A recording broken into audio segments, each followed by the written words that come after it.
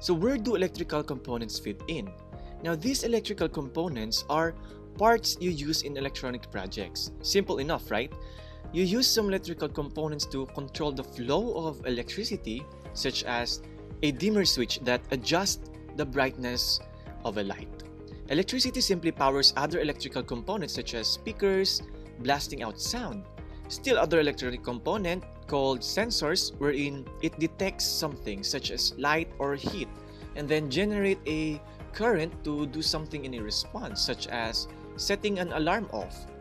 In this part, you meet some basic electrical components. Now in the latter chapters, we will be providing much more detail about these components. Electrical components or parts can actually control electricity. For example, a switch connects a light bulb to electric current.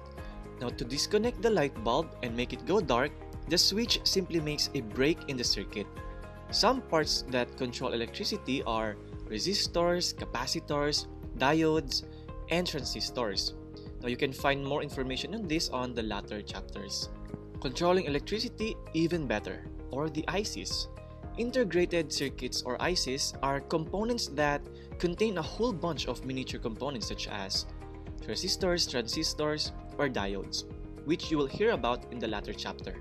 Now in one device that may not be much bigger than an individual component because each integrated circuit contains many components. One little IC can do same job as several individual parts.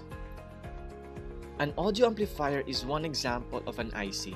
You can use audio amplifier to increase the power of an audio signal, right? For example, if you have a microphone, its small output signal is fed through an audio amplifier to make a strong enough signal to power a speaker. Another type of IC used in electronic projects is a microcontroller, a type of integrated circuit that you can actually program to control cool gadgets like robots. Now we will be discussing more on microcontrollers in the latter chapter. Sensing with sensors. Now when you put light or sound on some electrical parts, they start to make a small electric current. You can use the electricity that is made along with some parts in the previous sections that control electricity.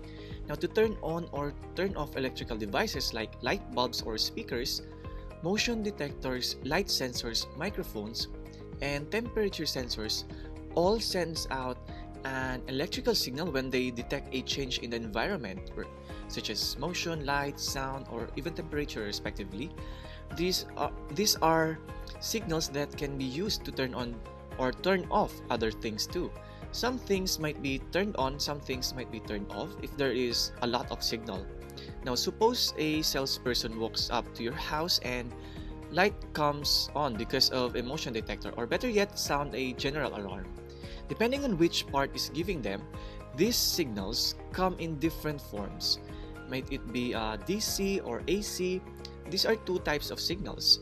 Now a microphone gives off an AC signal and a thermometer gives off a DC signal. Now here is a diagram that shows a few signals that you run into often when working with electronics. Now these signals include a plus 5 volt DC signal which produces a high input. A 0 volt DC signal also produces a low input. A 0 to 5 volt DC square wave, the output of an oscillator wherein a device that cycles between high and low voltage. Now if you use this signal as input to light bulb, it causes the light to blink on and off. Then we have negative 5 volt to plus 5 volt AC sine wave. Now this is a signal such as from a microphone that generates alternating current that a device such as an amplifier that uses an input. A microphone generates the waveform in this figure. Now when it receives the sound produced by a tuning fork, notice here in this figure that the transitions from plus 5 volts to negative 5 volts are somehow gradual for the sine wave and they are more abrupt in the square wave. Now electricity can power electrical components to produce light, heat, sound, motion, and more. For example, an electric current supplied to a DC motor causes the shaft of the motorcycle to rotate, along with anything you've attached to that shaft. You can power speakers, light bulbs, LEDs, and motor with electricity. So meaning electricity can be used to run electrical parts that makes light, heat, sound, motion, and other things. So an electric current is, like it said, it can be sent to a DC motorcycle, which makes the shaft move, and anything attached to it will move as well. So how does electricity becomes electronics?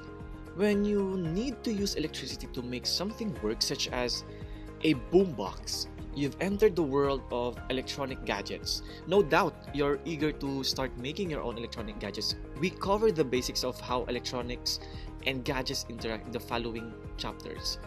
Creating a simple circuit. Now here, you'll be needing a battery, a resistor, an LED, some wires to put them together, and you have a simple electronic circuit. Now that's all an electronic circuit is. Wires connecting components so that a current can flow through the component and back to the source. So as you can see the figure on the right side, it shows a simple circuit wherein you place the parts in this circuit, also called as the components, on something that is called as the breadboard. And we connect those parts with wires. And a breadboard has slots for you to insert electronic components to build a sample circuit. If you're really happy with what you've created, you can then use that design to get a printed circuit board made. Now, as I've shown earlier, that figure earlier shows wires connected to both terminals of the battery in the circuit. And this connection, or that connection, allows the current to flow from the battery through the LED and other components and back to the battery to complete the circuit. Now you can also complete the circuit by connecting parts of the circuit to the metal chassis of a gadget, such as metal housing of a stereo. We call this connection as a ground because it is used as the reference for all voltages in the circuit. Now, ground, as it may sound familiar to you, may or may not be connected to the actual earth, but it is always the reference from which you will measure all other voltages. Now, here is a figure of a schematic, or it is just a drawing showing how components are connected together by wires.